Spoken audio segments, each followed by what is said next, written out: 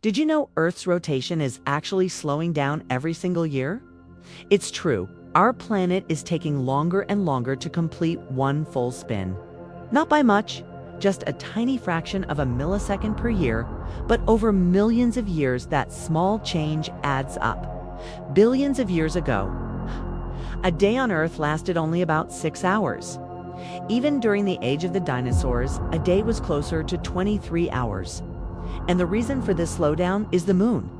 Its gravity pulls on Earth's oceans, creating tides, and that constant tugging acts like a brake, gradually reducing Earth's rotation speed. Scientists say that millions of years from now, our days will stretch even longer.